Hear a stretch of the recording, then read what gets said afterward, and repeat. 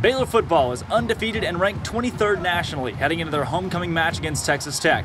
But Coach Matt Rule and company are not finished. It's all about this week. We didn't work all year to be 5-0 and be number 23 in the country. That's not the high point. If this is the high point, then we had a bad year. The Bears secured their first ranking since 2016 after a 31-12 victory on the road against Kansas State. Coming off an emotional Iowa State win, going to Manhattan, Kansas, taking on a tough, physical, rugged, veteran team.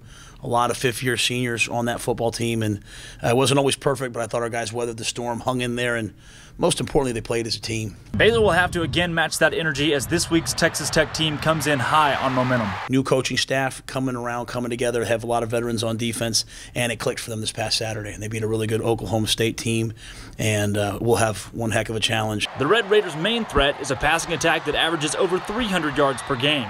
It's tempo. It's get the ball out of your hand. It's wear you down and take shots, run the football. So we'll really have to take another step defensively to be able to hang in with it. With a 3 o'clock homecoming kickoff, the top 25 Bears are prepared to play in a rowdy McLean Stadium. It should be a raucous environment because trying to play in other raucous environments, that's why there's an advantage to being at home. And so I hope that people don't just come.